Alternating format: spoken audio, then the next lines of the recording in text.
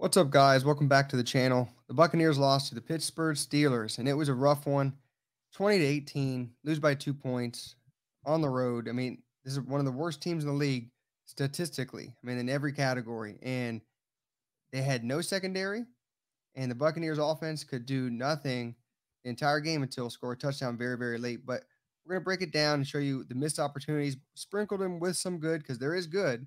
It's not all just bad, but it's a lot of miscues, missed opportunities, missed blocking assignments, just a lot of missed. So plus, Mhm. initially, what do you see and what's going on? Yeah, it's wasted plays. Like, it's just understanding your play sequence, it's understanding how to attack the opposing team. I understand this call here, but you're wasting it down because you get no yards here, maybe What gain down is one. this plus? This is first down, so Yep. you obviously it's a run. And the other team knows that too. And I think, you're wasting opportunities. So now you're in 2nd and 9, and we go to the next play. Again, a good play design. You have Godwin here underneath, and he drops it. So again, another wasted opportunity. And now all of a sudden you're in 3rd and 9, which is not a good place to be. And what happens in third and nine? Another big opportunity. So Godwin just got done dropping the ball. Third down. This is the beginning of the game, guys. So this is a typical Buccaneer play. Set it up, deep route. Let me get a breaking in route so we can get a big chunk because we need 10 yards. We couldn't get anything on first, second. Oh, it's right there, but it's a little bit short. Can't come up with a catch. What do you see? I mean, Godwin usually runs crisp routes. Russell Gage came out here saying sometimes we play dead.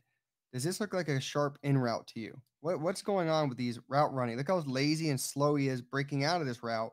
Like you didn't know you're going to get the ball. Brady's already throwing it. He's like, oh crap, I gotta go get it. That's laziness to me. Yeah, Brady Mhm. may have thrown it down, but look how far he's running off the route. And if he run this, cuts this in right at the 40, he's got a first down. Bucks keep moving the ball. Look how far away he is. Like this is the sloppy laziness we're talking about on the offense, where it does look dead, and it's disgusting to see. Yeah, I mean, and I saw this throughout the game. It's just lack of details, lack of just awareness and being where you're supposed to be, being on your spots. There's just no crisp to the offense right now. It's unfortunate. So yeah, again, so a wasted opportunity, 3 and out for your offense. Now here again, this is a good play call. I like it. The screenplay on 1st and 10. Again, it's a pass play, so you're trying to set something up for a positive gain. It's just unfortunate because Pittsburgh knows it's coming. So with that, they understand it, and you get nothing out of it. So we go to 2nd and 10 on the next play. And it does suck. Sometimes defense calls you out, but what are you giving away to the other team every time that they know this? So here's an actually really good executed play. And plus, why is that? What's going on? Yeah, it's well designed, it's good concepts, it's well spaced, and everyone is running with a purpose. It seems like they give a shit on this play. So as we play action here, again, good protection, and you got time, and you have wide open area there for Mike Evans, and a good delivery by Tom Brady, and it's a nice completion. They should have probably done more of this. It's unfortunate we didn't see this play again throughout the whole rest of the game, and you get 15 yards because of it. Another recipe that is leading to the Buccaneers offense looking like crap is our offensive line. I mean, look at the drive, the pushback. I know Gedeke gets a lot of trash talk and Hainsey gets a little bit of it. Look how much pressure is getting pushed back. I mean, they're right in Brady's face. There isn't much of a resistance in this game. This game was just an ugly one all around, but good delivery by Brady. It's not Brady's fault, a lot of this. A lot of it's is he's getting the ball to people. People are either not running crisp routes, blocking's not there, or it just not executed well by the coaching. And here's something we want to see a whole shit ton more.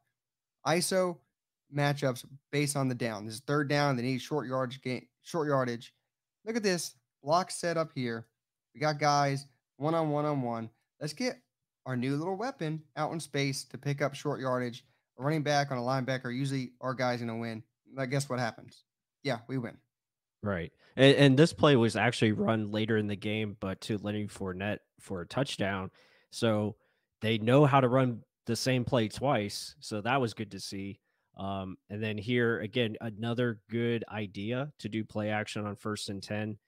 Just poorly designed as far as the route concepts and making sure you open up things for your star player, Mike Evans. Probably should have had someone out in the flat there to the top of the screen to take away the underneath defender. It's unfortunate because Mike Evans probably gets the ball here and probably gets a first down and more. So good idea, just poorly drawn up and not executed. Yeah, well, plus it's talking about saying getting someone in the flats. Like if over here, Kate Otten kind of initially blocks and then spins off of it and goes out in the flats, this linebacker likely goes after him, leaving Mike Evans open underneath. But it doesn't happen because our offensive line was doing piss poor that whole entire game. He's sitting in there to max protect, give Brady some time. So this guy goes nowhere and he's right in the throwing lane, so he can't complete this to Evans.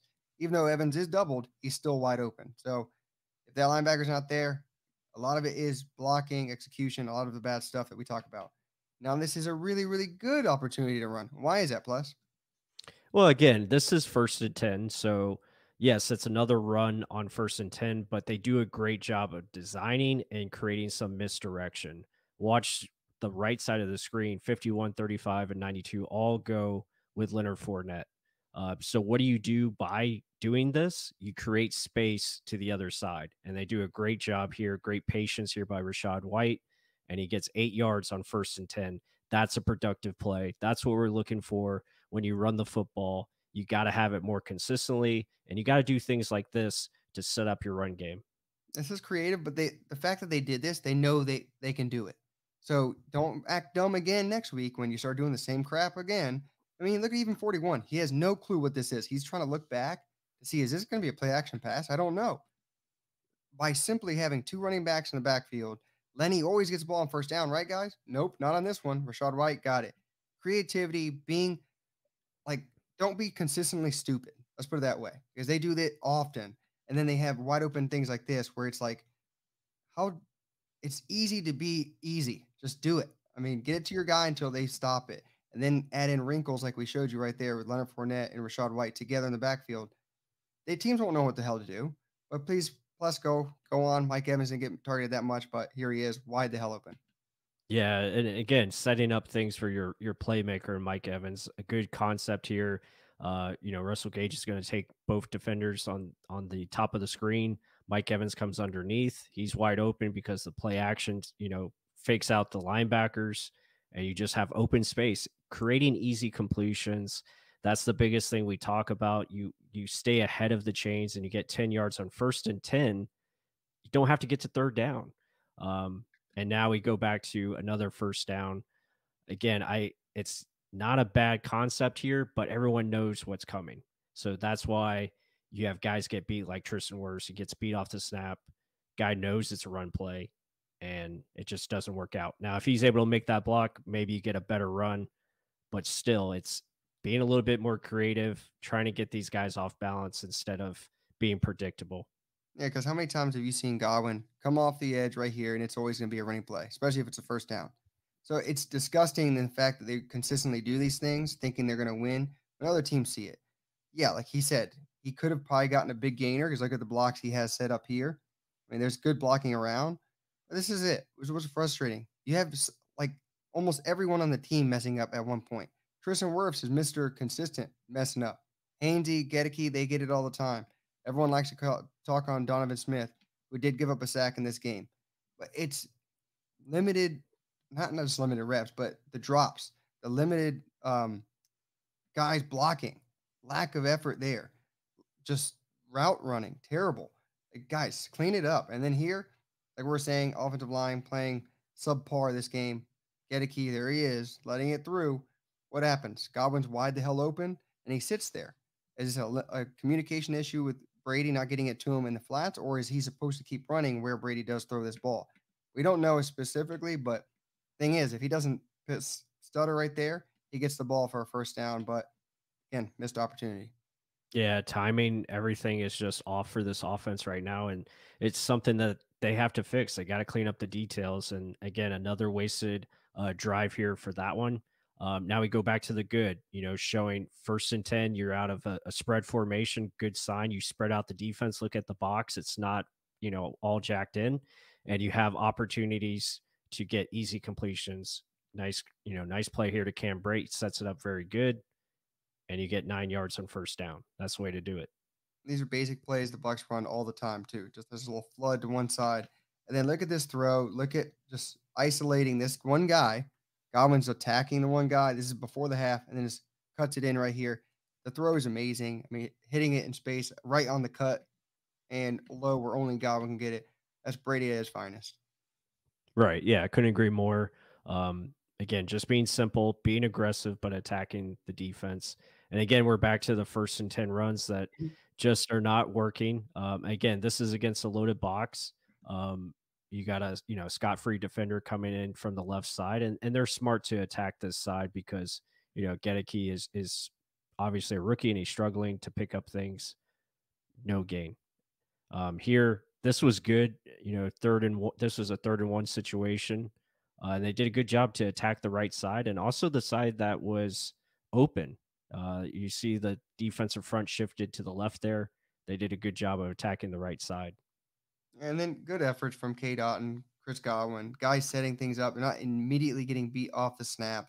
Then there's not no one in front of Wirfs, so he can work his way down the line, pick up a linebacker, and keep moving forward. So just don't run in boxes where you know it's loaded or you're not giving away the play. And then I like the idea. You just ran it right up the gut. Now let's go wide. Lenny's been having a lot more success wide, so let's do that. Get guys moving in space. Shaq Mason here, Hainsey coming around the edge. Just get things moving. I mean, I like that it was a 3 yard, 4 yard gain, but I mean, a lot of it's look how much they're knowing on first down. Everyone's getting downhill, getting after it on the defense. Mhm. Yeah, so it's just it's not a bad call here, and there's nothing wrong with running the football. It's just how are you running it? How do you set it up for later? And how can you be more unpredictable and take advantage of what the defense is giving you? Again, another first down run here, really going nowhere. They already anticipating. You see everyone fill the gaps. They know what's coming. So it's just understanding that you're seeing that defenses are reading this. You got to do play action here and do something different to get them off guard. Yeah, I wrote eight's in the box right now. So that's two receivers and then one deep safety. Everyone else is right there saying, "You're going to run the ball. I got you. Don't worry, you're going nowhere." And there's a drawn flag right there. There's a flag on Keefe, which is bull crap because this is just more of a pancake. The rookie just puts him right in the ground. That is a good block to me. But it's another run, another stupid flag, and it's killing the team. It's killing the offensive just chemistry. It's killing the sequencing. But Leftwich got to scheme it up better because this ain't it. No, it's definitely not it. And here's another one, 3rd and 1 that we had a punt after because didn't get the first down. Godwin in motion. Everyone knows it's a run to the left. And guess what? They shifted to the left and they stopped it. So you just have to be different. You have to do something, you know, to get these guys off balance because right now they are just reading and reacting, knowing the play before it begins, and they're taking advantage. Yeah, you're giving things away, and we showed you the creativity they do have on the offense. Just do it. Sprinkle in a little bit more because it works when you do it. You know, it's not even a trick play. It's just a different play than what you've been running out there, and other teams know what the hell your normal stuff is. So fix that up, clean it up. There's so much talent in this team that's getting wasted, it seems. And let's see some more motion. Let's a little bit more, please, guys. Let us know down below what you think. What do you think is the real cause? What's going on? Is it Leftwich? Is it offensive line? Just drops, penalties? What is it, guys? What's going on based on what you saw here and what you see during the game? Let us know down below. If you like the video, hit that like button. Subscribe if you haven't just yet. With that said, until the next one.